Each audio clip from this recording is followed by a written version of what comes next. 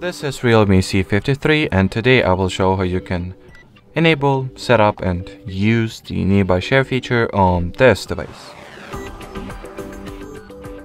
First recommendation that I have is to turn on the Wi-Fi and Bluetooth networks in order for the feature to work properly. You can also check whether your location access is enabled, since if it isn't, you will not be fully able to use the nearby share, or rather you will not be able to use it to the fullest extent.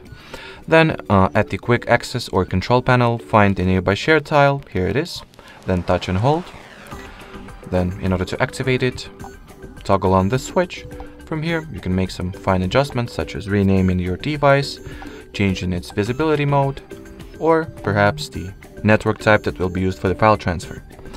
Then you will need to start using it, I guess. So let me quickly test it out. So let's say I'll share this screenshot I just took.